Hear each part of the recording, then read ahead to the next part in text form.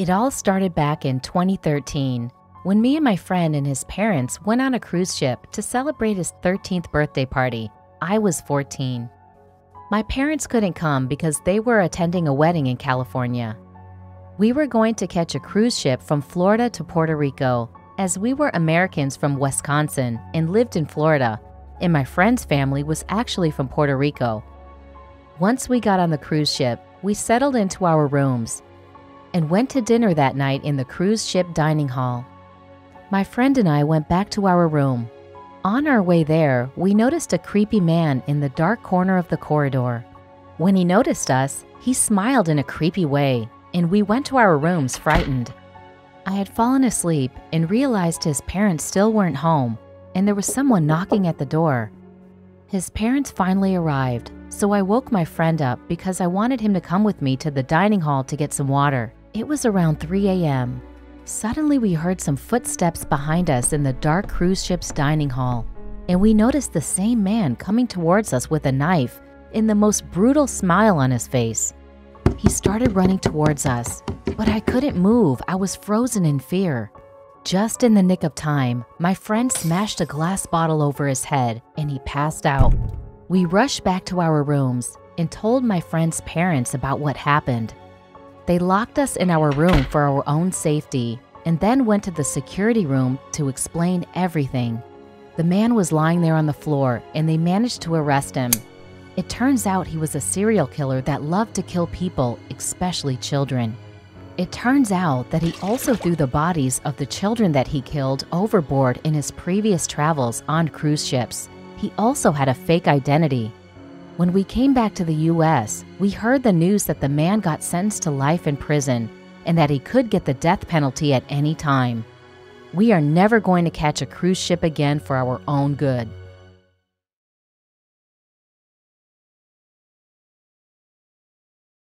This story happened in 2015.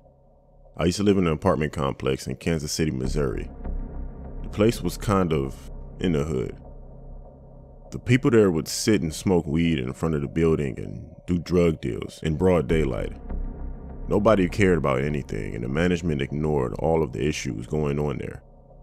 Other than that, it was like any other apartment complex. One day that all changed, however. The complex had a pool that all the residents would use. It was a decently sized pool, and it was next to the gym. It was a hot day in the summer, so I went to the pool with my mom. We got to the pool and we sat down with our towels and we got ready to swim. We started swimming when all of a sudden we hear some kids saying, "Oh my God, it's got a gun!" At first, I thought they were just messing around and talking about a water gun or something. But I quickly realized that they weren't joking. Then I heard two men arguing. I looked over at the edge of the pool to see a man with a gun following another man to his car. I didn't really understand what they were arguing about and yelling about. All of a sudden, I hear two gunshots. I had an instant panic attack, and I thought we were all going to die, so I hopped out of the water and I ran for my life.